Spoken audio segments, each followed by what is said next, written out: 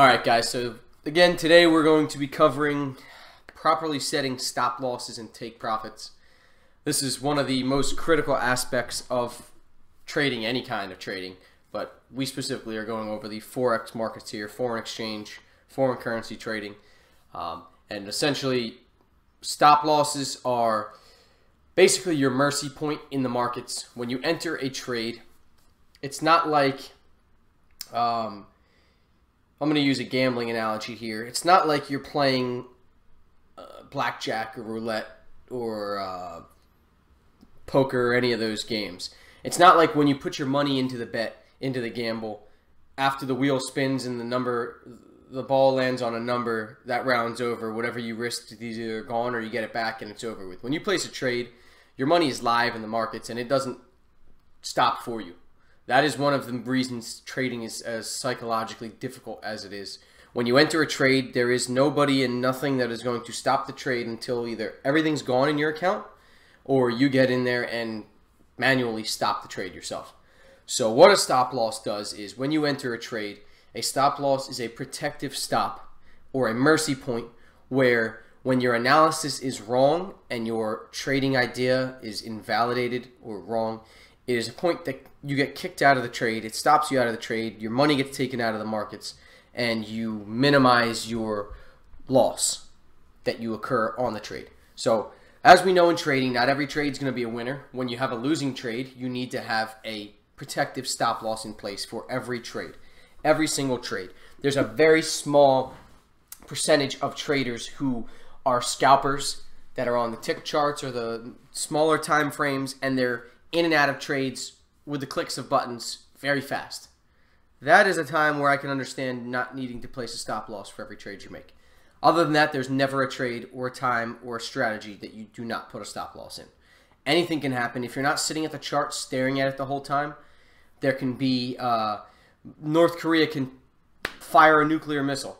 And if you're in a yen trade, a dollar trade, Swiss franc trade, euro trade, pound trade, really any of them, it could go nuts.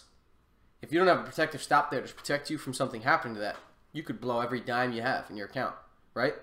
So unless you're sitting there watching every second of the chart on a smaller time frame or anything, you should have a stop loss every single time you ever place a trade. Not only should you have one with every trade you ever place, but you should have it predetermined before you ever enter a trade. Huge, huge that you don't enter a trade and then place it. Another huge aspect with it is once you enter a trade, you cannot change your stop loss unless you have a specific, strict plan in place. When price hits X level, I adjust my stop loss to Y, right? That is the only time you should ever be adjusting your stop loss. Because when you get into a trade and your stop loss was predetermined, and then you adjust it, not based off of a strategy you're following or any predetermined thing, now you're acting on pure emotions. You've got fear making you think price is turning against you and you're going to lose the profits you're up on. You've got greed making you think price is going against you. You're losing all your money, but it's going to eventually turn around and go in your direction. All your emotions come out to play when the trade is executed and you're live. Before you make the trade and you don't have money on the line, your emotions and your thought process is clear. That is when you determine where to place your stops and targets, right? So your stop loss must be predetermined. It must be not touched. It must not be touched unless you have a very strict set of rules. Maybe you adjust to break even once you hit a certain target. Maybe once you take profit gets hit, you moved your stop loss to a certain area. Whatever your exact strategy is, you cannot just trade as you go and change your stop loss as you feel. Because I promise you, I've done it. It's the only reason I know. If you just leave your stop loss and you're allowing yourself to adjust it in open trades, you're going to get hurt. You're going to lose money. You're going to blow accounts. You're going to suffer. Really, you're going to suffer. So you need to start setting a stop loss, predetermining it, and not touching it. Let it ride, right? Unless, again, you have a strict strategy. Now, aside from that, your stop loss needs to be at the right point. Now, there are a lot of things that can dictate where your stop loss needs to be. I'll throw some out here for you guys. So one aspect of what stop loss should be is your trading time frame. Right? So this is something I go over in my course, guys. You know, the trading time frame, there's 3 different time frames that we mainly analyze here at Forex to make a trade.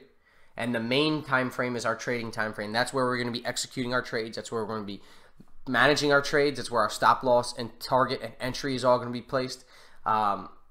We've got what we call the set, the stop, entry, and target.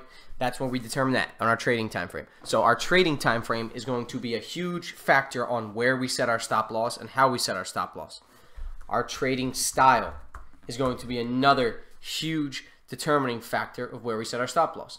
Are you a pullback trader? Are you a breakout trader? Are you a reversal trader? Are you a divergence with Fibonacci resistance or whatever trader? Are you a scalper? Are you a position trader? Are you a swing trader? How long you hold your trades for should be determined on how long your stop loss is. If your average trade length is a couple days, you don't want a stop loss that's 10 pips away from where price is trading, because the normal intraday volatility is going to take that out. You need to have as many different factors on your side with every aspect of trading, and stop loss is a huge one of them. Your pair you're trading is going to determine it, right? So if I'm trading the pound yen versus the euro dollar, I need to have totally different pip size stop losses. They're going to be totally different moving pairs, and they're going to need totally different size stops. If I have a 10 pip stop on euro dollar, that doesn't mean if I'm trading a similar setup on the euro pound, I need a 10 pip stop loss. It's most likely going to be a 60 pip stop loss as opposed to the euro dollar. So every pair you trade is going to have different stop losses. This is where our average true range comes in. Core FX traders know that, right? This is where when we switch pair to pair, we use the average true range to help set our stop loss, because each pair moves differently, and that average true range helps us identify how many pips the pair we're looking to trade moves on average, right? Another thing that is like something you need to factor in with setting a stop loss is your technical analysis, right? So are you using your market structure, trend lines, Fibonacci's, moving averages, chart patterns, candlestick patterns? What are you using to set your stop loss? And that's another thing that is going to have a factor in it. If you're trading support and resistance as your main trigger, and you have 4 other things going on, but that's your main point of entry, your stop loss needs to be based off of how far that support or resistance zone is from entry and where that support and resistance zone ends. So what these all come down to, that makes the most important aspect of what we do with our stops, is going to be the concept behind setting a stop loss is this. Set your stop loss where your analysis is wrong, right? So what does this mean? If I'm trading a pair and I'm trading it long, my stop loss needs to be not where I would lose $50 and don't want to trade anymore because my account's taking too much of a hit. Not where I run out of margin and my position's closed because the brokers cut my margin. I was risking too much percentage of my account.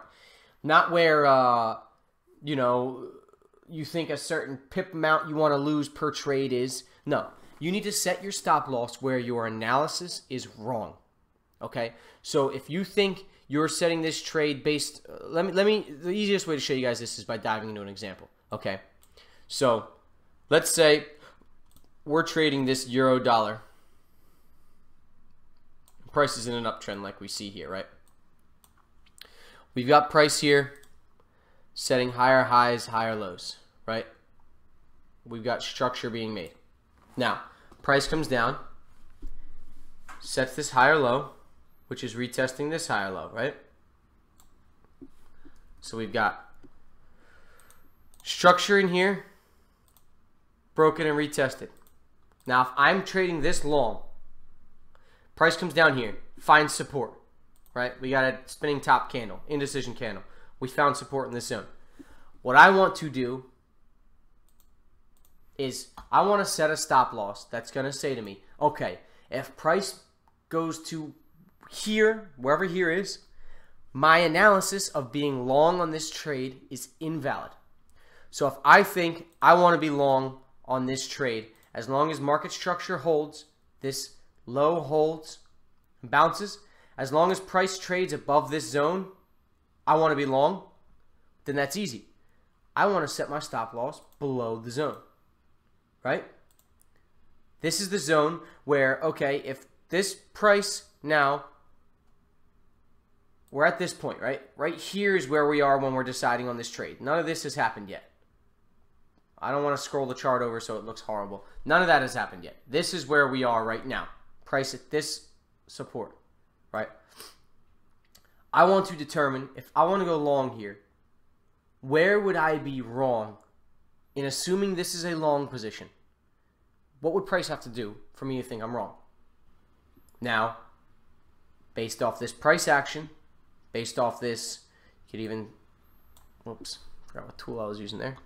You can even throw a trend line in here. Based off this analysis, my trade would be invalid if price comes down and sets a new lower low and breaks this uptrend. It would be invalidating this trend line, it would be invalidating this support line, and it would be breaking market structure.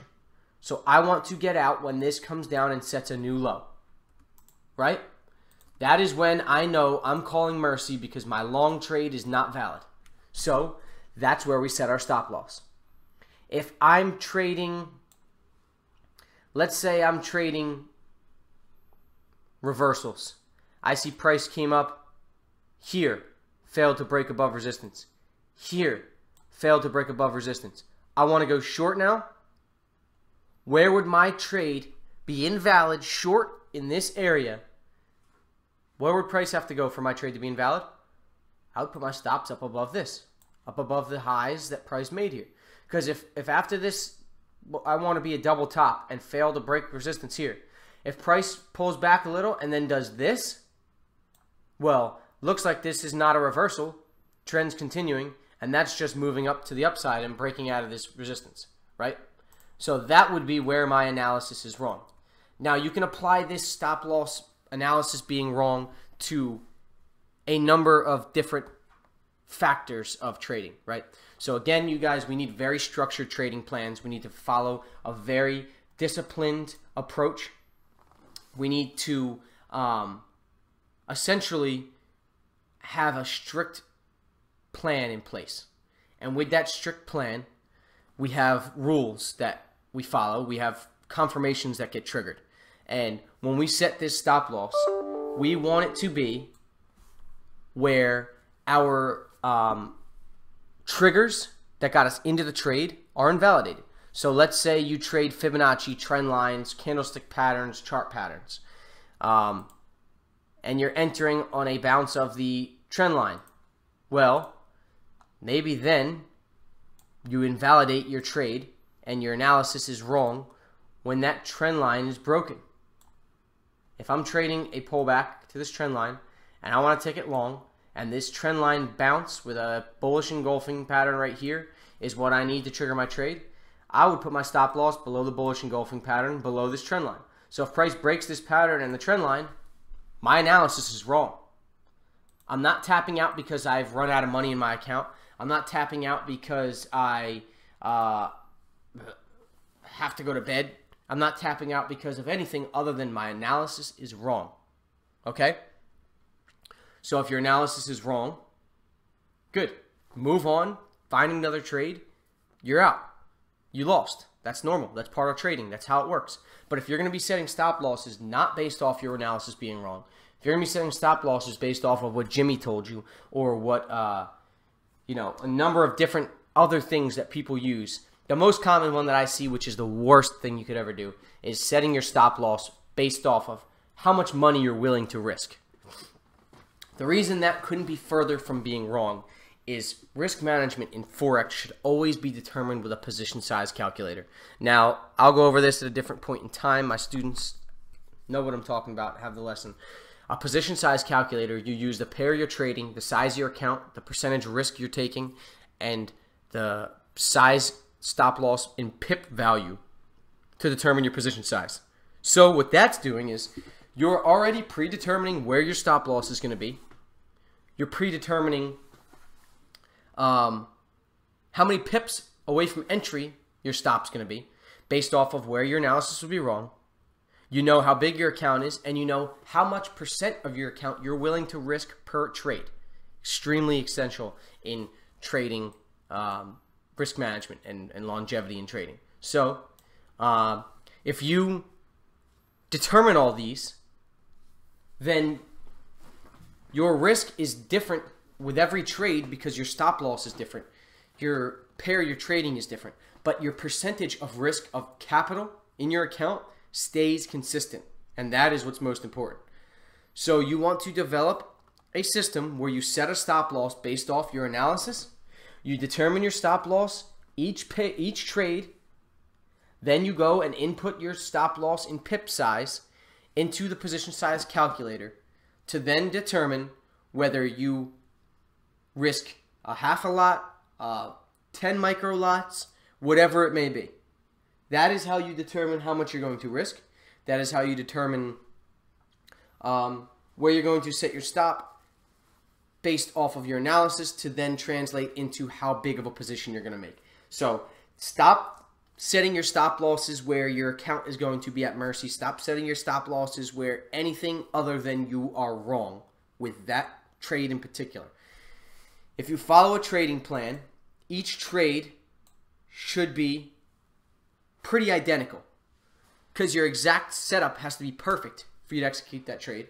So your trade needs to be pretty identical in order for you to execute that trade. Now, each trade should be pretty similar. So your rules and your stop losses should look very similar every trade you make. Once you have that similar, yes, people say good trading can be boring. I think trading is always exciting. But when you have a strict plan, you have a strict rule set to follow, yeah, it takes a lot of the thinking and craziness out of it, but that's where all the errors come in. It takes all the errors out of it. So when determining your stop losses, we want to take as many errors out and want to be consistent, and we want them to be set in places where the market tells us we're wrong. And there are, like I said, a number of ways you can do that. You can set your stop loss based off a moving average. If you trade pullbacks, you can have, let's say you trade this pullback right here. You could say the 50 SMA is your stop loss, whatever, right?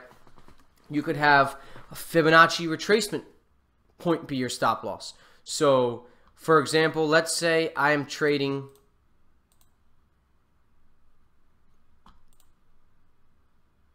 this pullback right here. Right? So let's say I'm trading this pullback right here.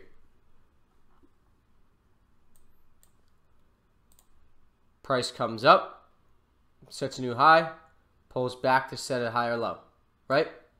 So if I use Fibonacci in my trading plan, I could use, okay, the 618 is my last line of defense for a pullback trend continuation trade. So this pullback would be a reversal and invalid to me, hypothetically speaking, if it broke the 618. So I'll put my stop right below the 618. That's where my trade would be invalid, right?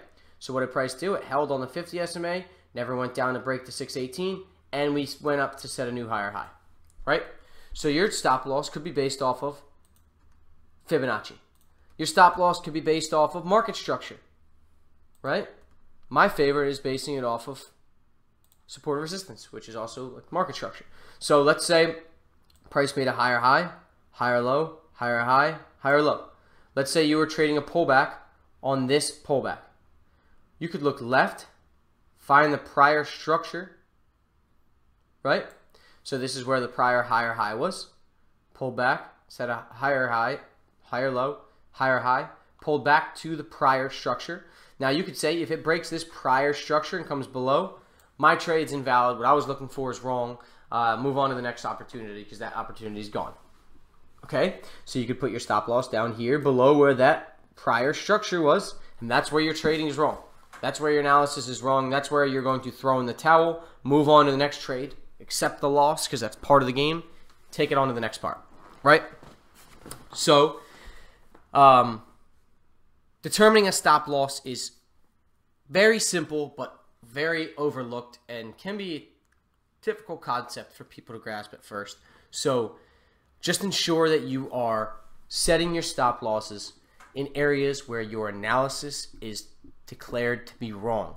Everybody has different styles. Everybody has different triggers that they trade off of. But just ensure that your stop loss is set where your analysis is wrong. If I'm trading on the hourly time frame and I'm trading pullbacks, I don't want to set my stop loss based off of the 15-minute chart or the daily chart. If I'm trading an hourly chart, if I set my stop loss based off the daily, then crap, it could take me a long time. My target's going to have to be far. If the trade's worth taking, my target should be 2 times the size of my risk, my stop loss. So if I'm setting a stop loss based off the daily and I'm trading the hourly, it's going to take me multiple days to hit my target, and I'm trading on the hourly.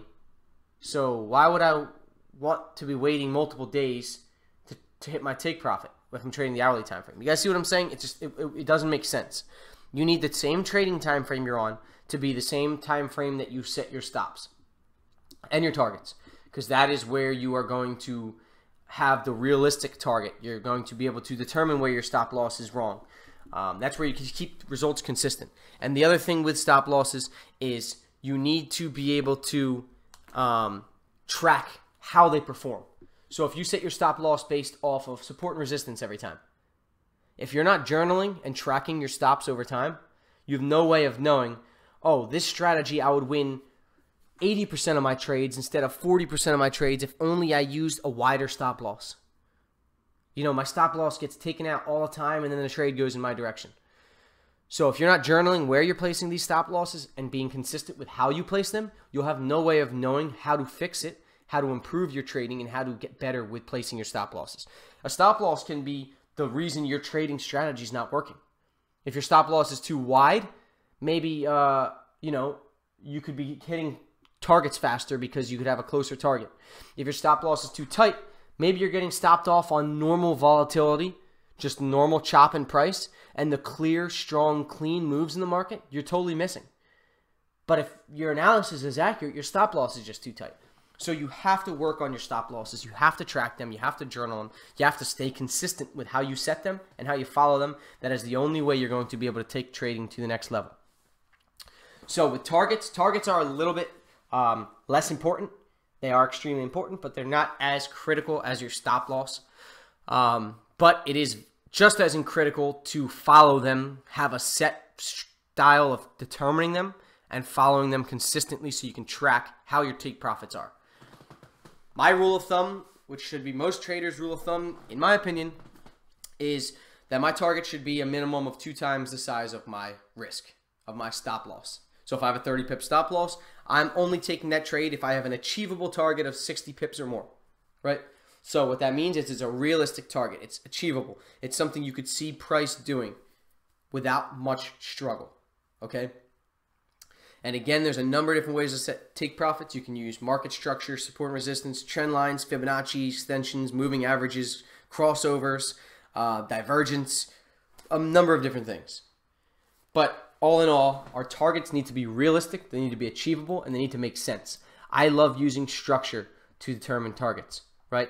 So a lot of you guys that watch my pullback trading know if this is an uptrend that I'm trading, higher highs, higher lows, higher highs, higher lows. If I'm trading this pullback right here, if I'm getting in down here at a good price, my first target is going to be look left. The last higher high we made, that's going to be my first target. So I think price is likely to be able to get back up to that range. Whether it breaks it and sets a new high, that's a tougher situation. That's something that is going to take a little bit more push from price. And, maybe I don't want to, maybe I don't want to necessarily look for that drastic of a price move. Maybe I want to just look for price to retest that high, just like I showed you guys there. So you want your targets to be realistic. You want your targets to be achievable. You want your targets to be in line with your stop loss. If you're setting your stop loss and your entry on the hourly time frame, you need to set your target on the hourly time frame. It makes 0 sense to set a target based off another time frame. 0 sense. Now maybe you trade the hourly, but you're trading it right around a daily level that you want to be your target, okay, break it down to the hourly. Find where the best point in that daily zone is that you think you're going to hit. That's where you set your target. You want your target to be realistic. You want it to be achievable. You want it to make sense. You want it to be bigger than your stop, right? So that is how we are going to approach our targets. We want to ensure that we have a target that makes sense, guys. I can't emphasize that enough. I see too many times charts with trades that look like this. Sorry, I always do this. Say I'm trading a pullback. I see all the time charts that look like this. Oh, I'm going to set 54 pip stop loss, and I'm going to set that as my target. There's my trade. Is that serious? Now, maybe you win 1 out of 10 trades, and the one that wins out of 10 is this big, so it makes up for all the 9 losers. But realistically, this doesn't make sense, right? We need to be realistic. Now,